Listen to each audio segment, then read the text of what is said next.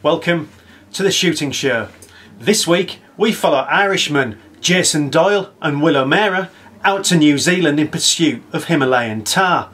Plus we bring you all the latest news from the shooting world.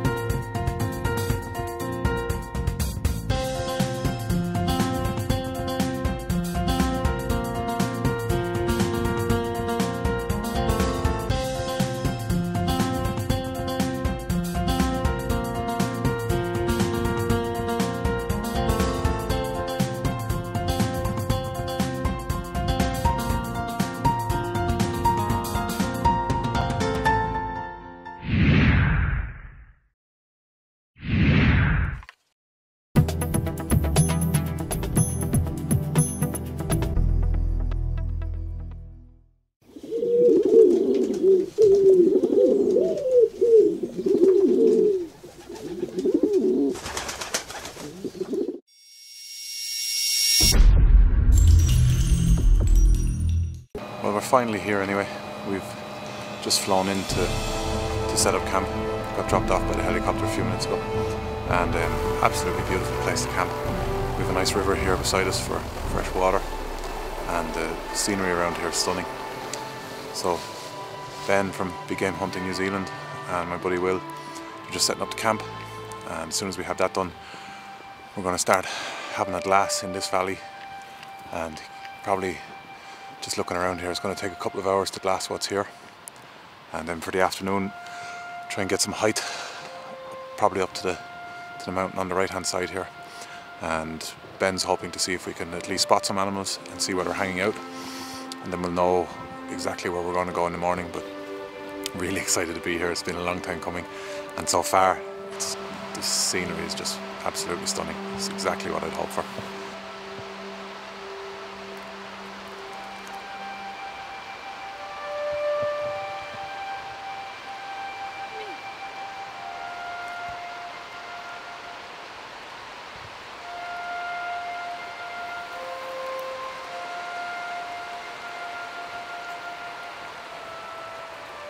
It's pretty cool, isn't it? Yeah. How close did you get? Oh, it would have been 5 metres. Come right up from behind that rock there and just come straight into camp to have a look around. But just a young doe, I think. But Maybe a year old? oh, probably not even that. Probably born last spring, so about 7-8 months. Cool. Yeah, awesome. Could find something with a bit more horns on it now. Where are we going? We're going to head up here probably. We'll get up there quite high and have a look around and see if we can't spot something. There's a couple of 3 tahr up here on this face. There's probably some more in there that we can't see. And yeah, see how we go. Hopefully we can find a ball in there somewhere. And let's crack on. Yeah, let's do it.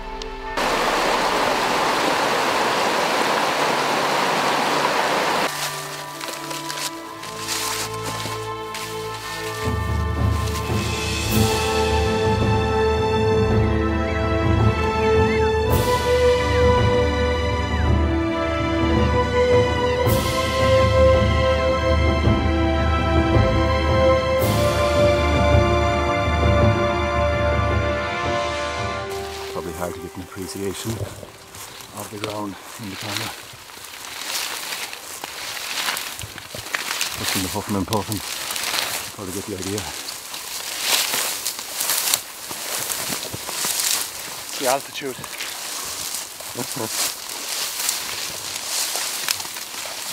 Attitude.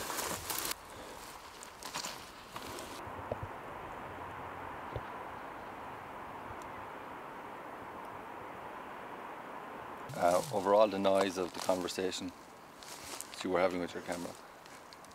Now, I heard a chamois just over here, maybe 100 yards from us. Just one little gully over 100 yards. Just coming downhill, it had probably seen us coming up or heard us, and it crossed over 2 little gullies and headed back uphill again. So they're here.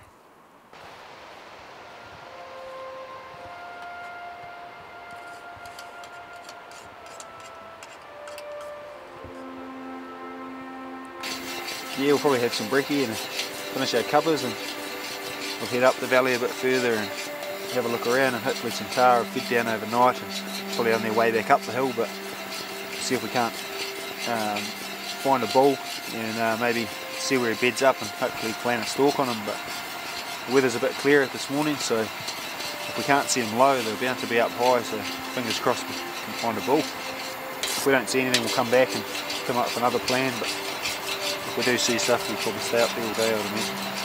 And more importantly, what's for breakfast? Creamy honey porridge with some nuts, bit of sugar and some milk.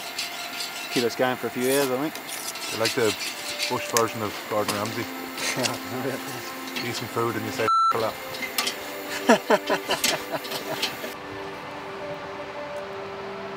So the boys just spotted some tahr with the spotting scopes. Right up there. And I think it's just nannies and kids. There's no way we'd be able to get up there anyway. I don't think so anyway. So we're going to go up this face behind us here and hook round into the right, and that should open up more ground for us. So that's going to be a bit of a climb. Put the camera away now and do a bit more filming when we get up there. Up there is where we saw the tahr earlier.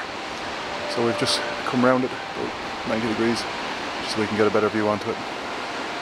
See if we can see those animals. And I don't know if we can make an approach on them from here. But yeah, beautiful place. Where we started this morning, you can just see right down in the bottom of that valley is where our camp is. So yeah, stunning place. Really testing, hard on the legs, but really enjoying it so far.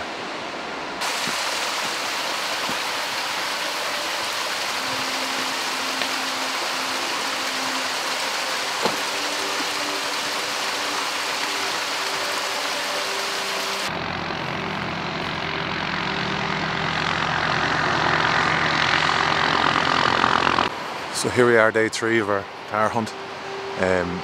We've come away from the west coast. We saw some animals. We didn't see any bulls, but the weather was due to break today, so we were only intending spending 2 days there. And we've come in onto the east coast of the divide now, and it's.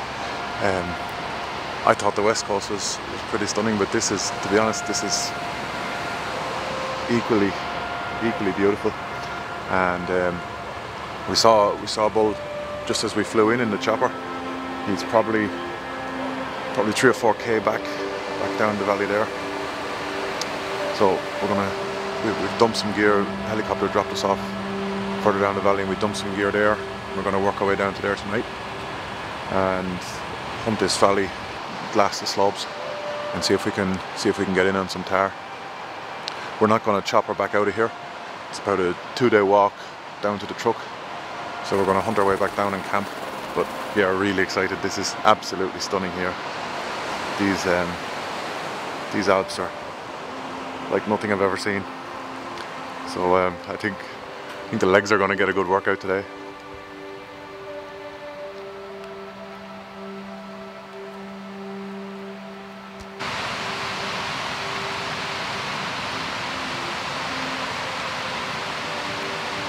We've just spotted 3 tahr, I think, right at the top of that mountain over there. Don't know if that's possible to get to. It's a good probably 4 or 5 kilometers away from here, and it's really steep there. It's well above the brush line, but at least we've spotted some. We've seen where they've bedded down right in the tops. They'll bed down now for the day. So we're going to work our way up this valley a bit further, see if we can see anything that we can have a stalk at this morning, and if not, we'll pick a spot where we think they're going to come down and feed and wait for the evening.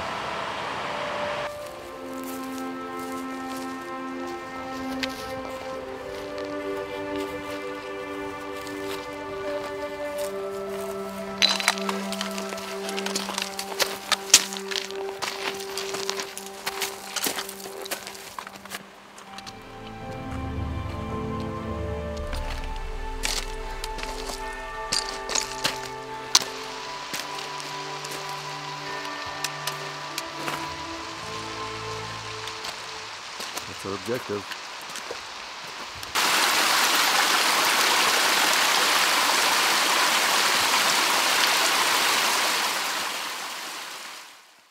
We've just spotted a young bull just over here in the bluffs. He's 530 yards from us, but I think he's too young to shoot really. But we're getting into tahr country now. He's just lying down on a rock. He's feeling pretty safe up there, so he's not too pushed by us. But we're having a good glass at his face round to our right now above us. And hopefully we should see some more bulls that have tucked in.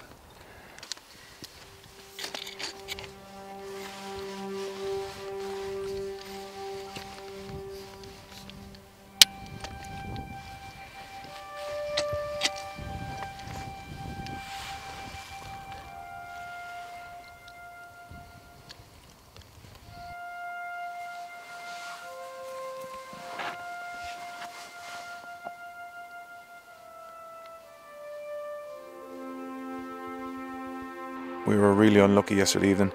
We stayed out on the mountain right till edge of dark. We'd seen two really big bulls and they'd started to move down towards the feeding area, and we thought that if we stayed there they'd have come in towards us, but unfortunately they just stayed at a distance that we couldn't shoot them. They're 600 yards, and we stayed right till the edge of dark, and it was a really difficult climb back down. We'd climbed 1,000 meters yesterday from the camp up to where we'd seen the bulls, so tough day, big day, and my legs are in bits today. So we've had a good climb up this morning in the dark just to last this valley below where we were yesterday, and we've spotted a bull right across on the scree on the face opposite, and we've lost sight of him now, but I've elected to stay back here and keep an eye on him and see where he beds down for the day. And the boys are heading round the scree slope further down the valley to look into there's a small valley that runs off this one. So superior fitness is allowing them to go and do that, and I'm going to sit here and rest because, to be honest, my legs are pretty shot from the last 3 days.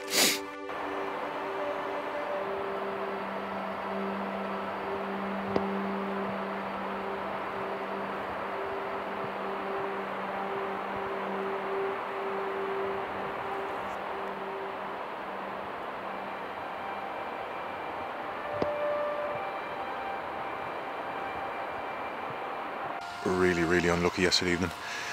We could have shot him where he was. He was down to 330 yards, had a real good rest, but where he was, if he'd have dropped on the spot, he wasn't recoverable. So we needed him to come another maybe 10 meters down, and he just disappeared out of sight behind the ridge and appeared on the ridge in a shootable position where we could have recovered him with no backstop. And he stayed there for maybe 40 seconds, and I just needed him to come in off the skyline, and we had him, but unfortunately he just turned and went over the ridge, and we waited there for till dark, another hour and a half, and we never saw him again. But this area is so steep in the tops that where they bed down for the day you can't stalk them, it's just inaccessible. So Ben has decided we're going to pull the pin here today. We're going to get a good breakfast, pack up our gear and head down for the lake, which is right down that valley behind me. It's a whole day's walk, so probably between 15 and 20k, he says, and we're walking in the riverbed, so no footpaths or anything, it's just going to be on rocks. But big day today will get us out of here, back to the ute, and he has another spot in mind for the next couple of days where even if we see the bulls bed down, we'll be able to stalk them during the day. So yeah, this valley's been amazing. Beautiful place. We've seen a lot of tahr. We've had lots of half chances, and just need that little bit of luck now to pull the trigger.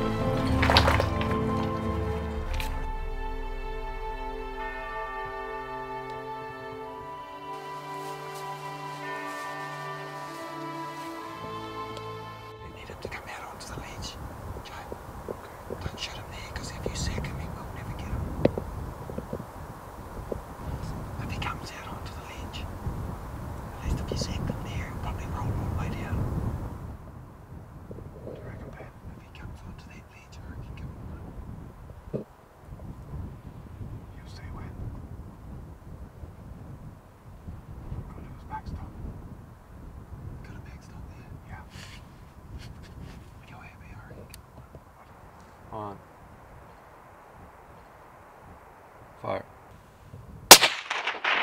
Ooh. Come on, baby. Well done.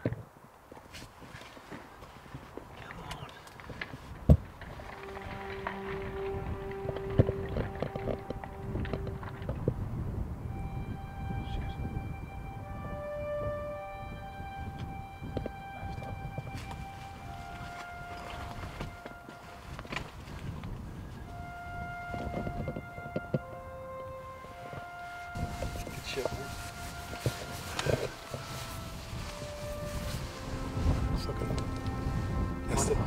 I had to shoot him because he looked like he was going to go over. Yeah, I only had a body length of backstop.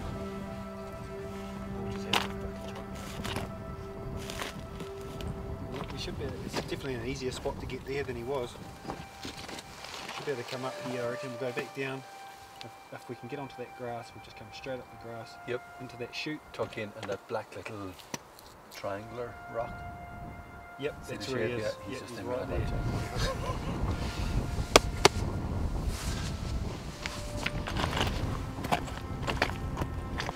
That was conclusion of my tahr hunt anyway. We're day 6 now, about halfway through.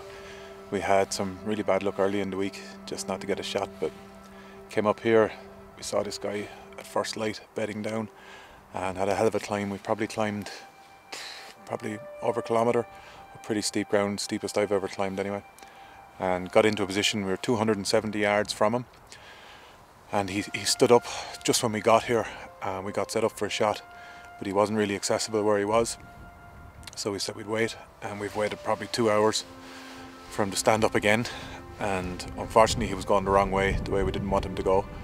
So rather than lose him round the skyline onto the far bluff, Ben gave the okay to take him where he was. So didn't really want him running where we couldn't see him, so went for a neck shot, low neck, to drop him on the spot, and he's tumbled down into some bluffs, and it's going to be pretty hard to get to him. So we're going to pack the camera away, and we'll be going down more or less the direction we climbed up, and then try and come across the scree and find a trophy. But it's going to be a little bit dangerous going down, too dangerous to film, so pack the camera away now, and hopefully in an hour and a half we should have our trophy.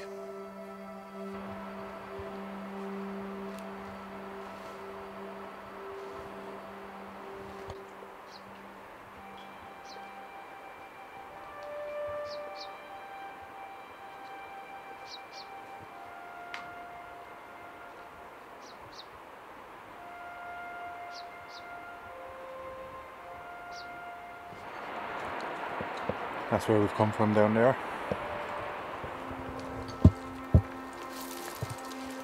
And the skyline up there, that big bluff is where the bull is, 30 metres behind that, so the boys have just gone ahead to see if there's a route up. I'm going to hang here with the camera. Water running down the ice.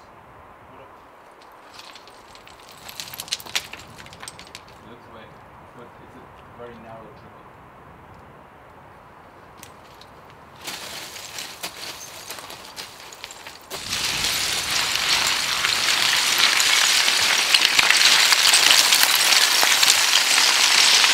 Safely returned from Operation Certain Death.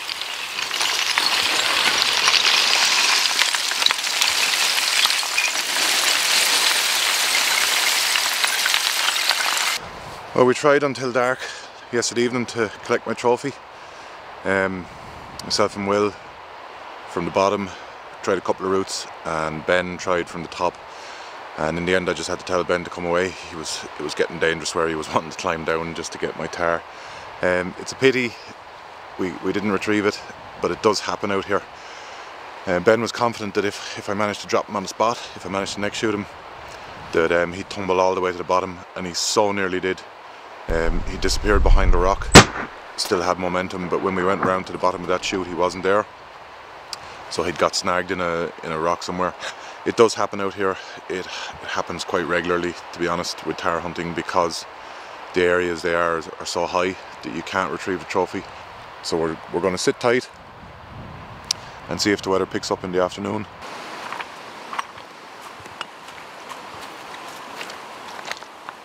So we've come back out for a second day to try and find the bull I shot. Today, myself and Will have come up the mountain on the opposite side and gained more height than we had on the far side when I shot the bull. And we're just looking with the spotting scope now to see if he's hung up somewhere on a rock, and see if we can make another approach in the afternoon. But we'll keep working hard at it, and we'll do everything we can. But unfortunately, we'd last really hard there for a couple of hours, but no sign of my bull.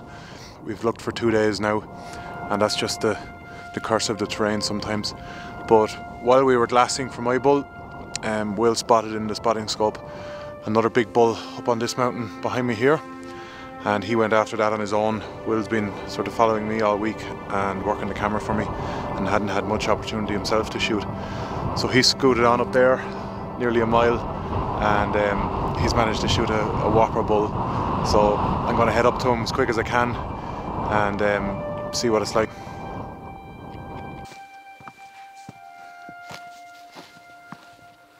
What a savage hunt. They're some animal, aren't they? We spent 9 days hunting straight. We've probably walked over 100 kilometers. We've climbed up to 2,100 meters above sea level.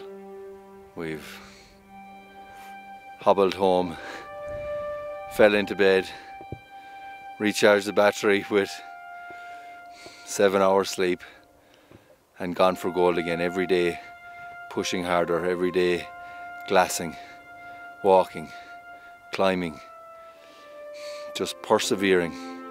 And today it happened. Today it all came together. A savage stalk spotted over a K away, stalked in, had to bypass a young bull at about 500 meters. Got in past him, had to do some rock climbing. It was like something out of a movie at one stage, climbing up slabs of rock, and knew where he was, got in, could see around the corner just a glint of his savage horns just glinting in the sunlight. And got into position, had a good rest for the rifle, but my own position was fairly unconventional. 107 yards, and he was lying. He was just in position. He stood up, and I took my chance, and he dropped to the shot. What a truly magnificent animal. What a phenomenal hunt. Ben Tumata of Big Game Hunting New Zealand has given us just a phenomenal holiday, a phenomenal hunt in public land, a foot hunt. The odds stacked against us. Earlier in the week I had a misfire at 30 yards from a bull, less probably, on edge of dark. Just pulled the trigger, click, primer stroke, rounded and go. Disappointing, but the joy is in the process. The joy is in getting out here in this wilderness that is just unbelievable. It's just awe-inspiring. And every day, Ben pushing us and us pushing Ben, and laughs and mugs of tea on the hill and just tucking in, glassing, and it's been phenomenal. This morning we came up this valley, myself and Jason, and we were just got to where we wanted to pitch our tent, and we saw some heli hunters coming into the valley, and the heli flew in across ground we wanted to hunt this evening. It landed on ground we wanted to hunt tomorrow morning, and it flew out. Our second heli flew out via the valley we wanted to hunt possibly tomorrow afternoon. So we were like, when is our luck going to change? And it changed. It changed at about 3 o'clock this afternoon when we spotted that bull, and I must have covered that 900 yards to the firing position in record time. I was inspired by all of the work that that Jason has put in, that I've put in, that Ben has put in over the last 9 days, and it all came to fruition. And what a phenomenal animal. What a phenomenal hunt. We're going to go home. We're going to go home to our tent, and we're going to have some of the backstrap from this phenomenal animal. And he's going to come home, and he'll be up on my wall to remind me of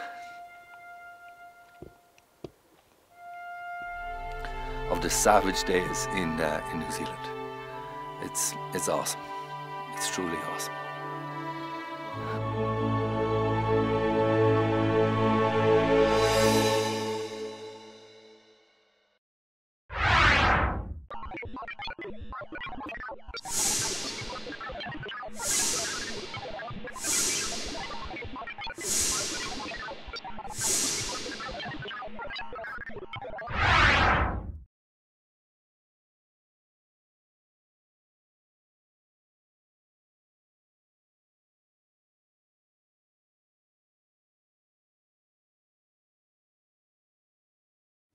Jason and Will there, living the dream in the New Zealand mountains. And now it's the Shooting Show News. This is the Shooting Show News. You should hold off on shooting woodcock this winter. That's what the GWCT's leading woodcock researcher has called for in response to a poor breeding season for the species. Andrew Hoodless said shoots should reduce their woodcock bags and think twice before pulling the trigger for the rest of the season. He said that populations normally rebound after such events, but most shooters understand the importance of preserving breeding stocks when there are signs of adverse natural events. Richard Folds has overhauled George Digweed to become the country's top sporting shooter. That's the tale told by the CPSA averages, which are now out. It was a memorable year for Olympic gold medalist Folds, who won the World Sporting among a host of other championships. Elsewhere, Austin Coxhead tops the DTL averages, Ed Ling's top in the UT, Mark Windsor tops the pile in Sport Trap, and Matt Coward-Holly is top of the charts in Olympic Trap. Read all about it in the January issue of Clay Shooting magazine. If you're thinking of attending a Boxing Day hunt tomorrow, check out the Countryside Alliance's interactive map. It's got details of hunts all over England and Wales, from Cornwall to the borders. You can search by postcode and find out details of where and when to meet, or contact the secretary of the local pack for more details. Head to the website on screen now to have a look.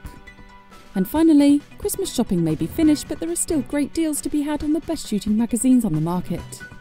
Airgun Shooter, Clay Shooting and Sporting Rifle are offering up to 40% off the cover price for a subscription, which means you save money as well as getting the magazine delivered to your door. With flash sales and bargains a regular occurrence, these mags really are better value than ever. Keep up with all the latest at myfavouritemagazines.co.uk. That was the Shooting Show News. Merry Christmas! Well, that's it for this week and for this year. A Merry Christmas to you all from all of us here at the Shooting Show team.